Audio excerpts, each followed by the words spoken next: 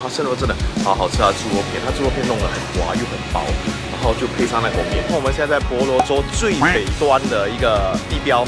哦，好久没有看到这样的浪啊，好疗愈啊，觉得非常轻松。然后我们在吃海鲜大餐。今天是礼拜天早上，然后你们有听到这里超潮的，看下去吧。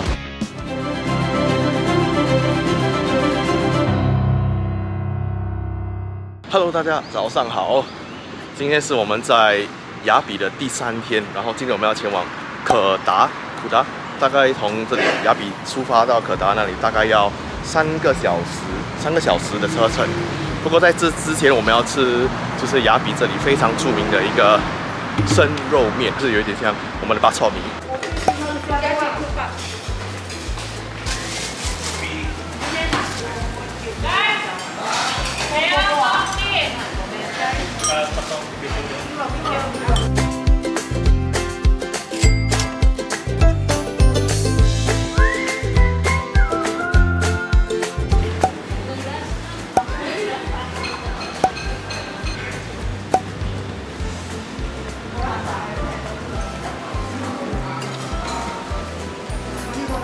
这家生肉面一碗这样11块半马币，其实还不便宜。说真的，它的口感吃起来，它的汤跟我们的猪杂汤吃起来一模一样。好吃的是它的生肉，它生肉真的好好吃啊！猪肉片，它猪肉片弄得很滑又很薄，然后就配上那口面，那口面是放了黑酱油，黑酱油就是然后就提味，然后还有那葱油的那个味道，然后就非常的提味，非常有饱足感的一个早餐啊！我觉得来这里。 雅比真的一定要试试看它的生肉面。我们来的这个其实是一个分行，其实还有一个总店，总店在离我们的酒店有一点远啊，所以我们没有过去那里。听友早上好，嗨。那天看到了一个牛肉的咖喱包，那天已经售完了，所以今天我们又来找一个2块。所以我们现在前往可达，大概要3个小时10分钟这样的车程，等一下见。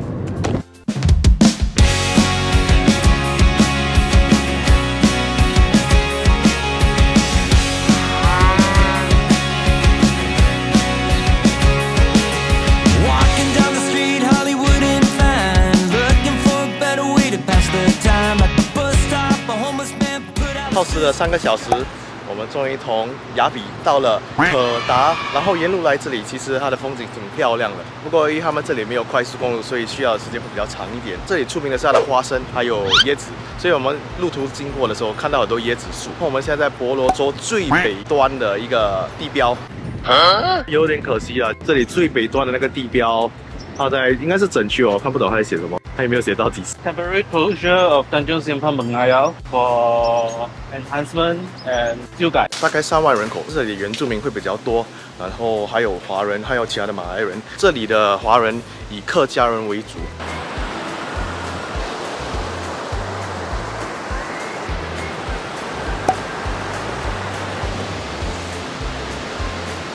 我们现在在那个。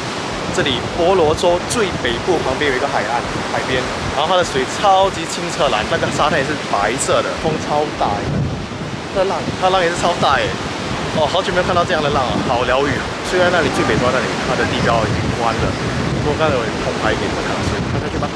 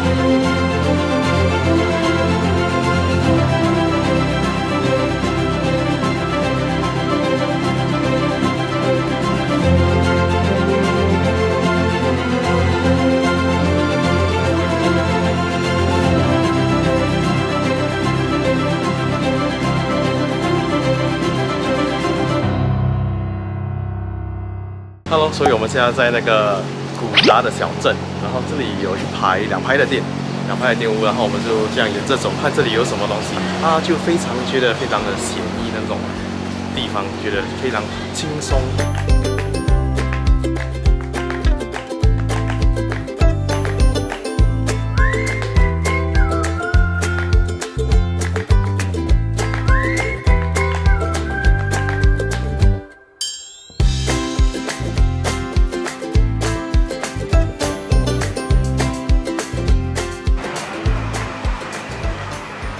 然后因为这里靠近海，所以这里有一个港口，然后那里还有一些海鸟，而且这里其实非常靠近菲律宾。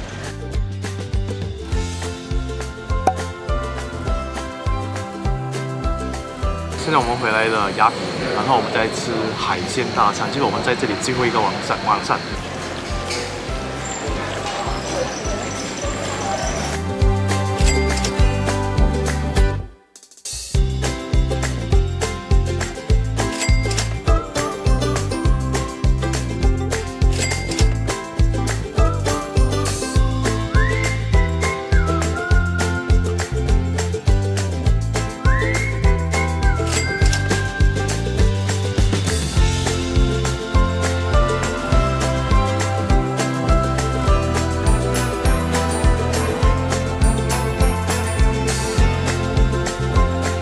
所以我们吃完了晚餐，然后这一餐吃到来336马币。我们吃的龙虾是猪龙，就是珍珠龙虾，它的口感非常的新鲜。让我非常意外的是它的青菜，它的菜就是这里本地菜，它吃起来有点像我们的马尼菜，然后炒蛋，非常的香。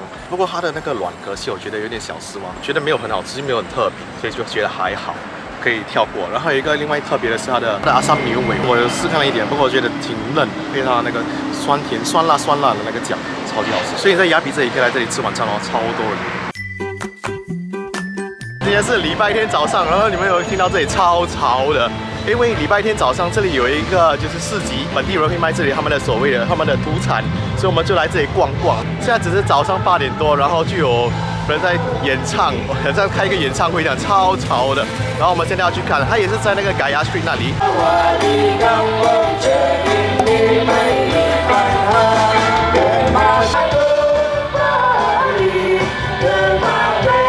他们在唱歌是他们的阿兵哥，然后这里他们的街会封街，所以要斟酌一下，因为这里会大塞车。现在在的这个地区是他们卖那些蔬菜还有水果类，就是蔬果类啦，都在这里，超级热闹。这个只是一条街哦，然后隔壁还有另外一条街，更多人。找一个咖啡厅坐一下，然后去吃一下。雨中的这个，但人潮又回来了。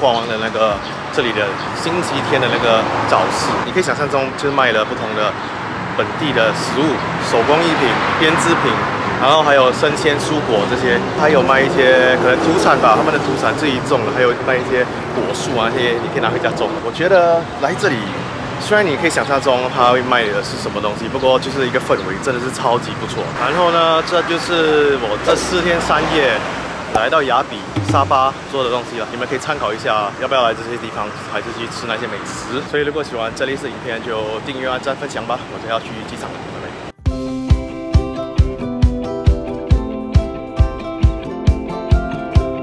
觉得可达可能我们去了有点迟了，所以要吃的是没有什么吃的，因为它挺早关门的。然后本来要去找一个客家餐去吃，不过结果它也是时段性，所以这个时候已经没有了。就是只是在 Google Map 上它写还是开着，然后有点小失望。觉得你们如果要去要斟酌一下，它的观光还没做得那么好，最北端的那个地标，然后他们在整修。如果要去的话，可能要等他们整修好后，然后再决定要不要去吧。因为其实车程其实是挺远的，来回至少要6个小时的时间。